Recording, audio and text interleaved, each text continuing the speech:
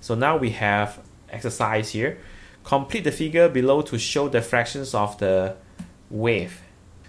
So this is an obstacle, obstacles. So when we draw the diffracted light, you need to know that after passes through the obstacles, it will spread. So we draw the guideline. This is just a guide. This is just a guide. So then we draw the wavefront. Make sure that the wavelength is more or less the same. And then at the end here we have a small curve.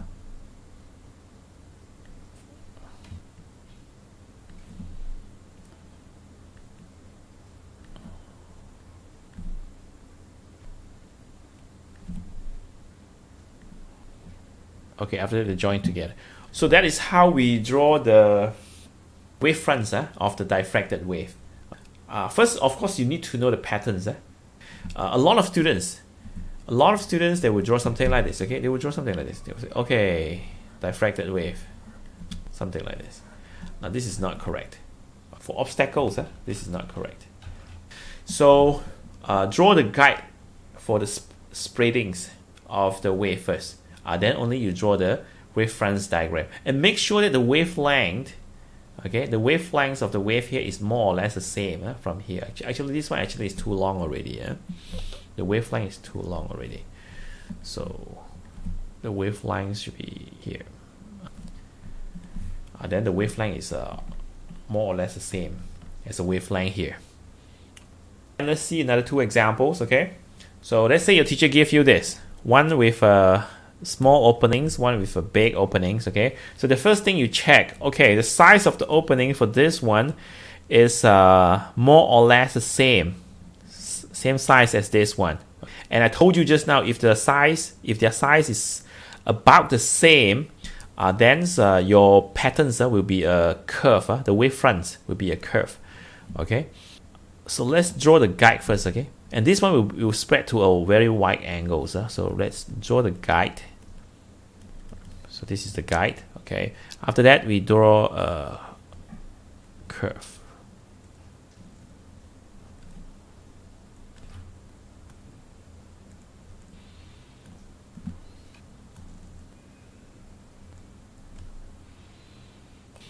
So this is a diffracted wave. So you must check the size of the opening to see whether it is to compare to the wavelength.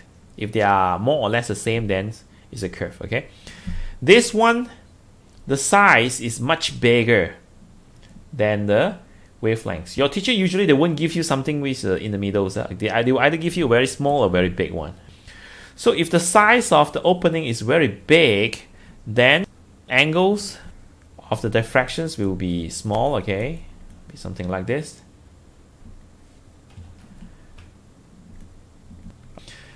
You don't need to be very accurate. Okay, if the size of the opening is more or less the same as this one, then this one, the guide is very close to the obstacle here. If the size of the opening is very big, actually you need to compare to the wavelength. Okay, compare to the wavelength. If the size of the opening is very big, the wavelength is also very big. Okay, then still you will get a curve. You will still get a curve.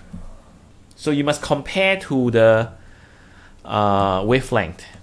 You must compare to the wavelength. If the size is almost the same, then this you can draw very close to the obstacle here. You can even draw until here. Okay, you can even draw your guide here. Also can. Okay, it will spread to a really wide angle. Okay, now for this one, we have the guide. Okay, and then we know that this one after passes through, okay, it will spread, but the wave will be a straight line. It will be a plane wave, and then with a small curve at both sides.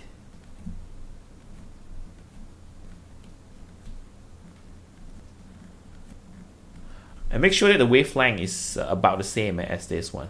Okay, actually what I draw, it looks like the the wavefront is too big already. It's a very famous question in exam. Usually, I believe that okay, the first test or the first exam, and this will come out. Okay, exercise. Figure above shows the patterns of the light form on a screen when an orange monochromatic light passes through a narrow slit. You see, this question, it does not tell you about it does not tell you that this is diffractions. It doesn't tell you that this is diffractions, but you see the single slit. You need to know that single slit experiment is related to diffractions. Single slit experiments, or you can see the patterns. The patterns, okay. This is the patterns for diffracted light. Patterns of diffracted lights.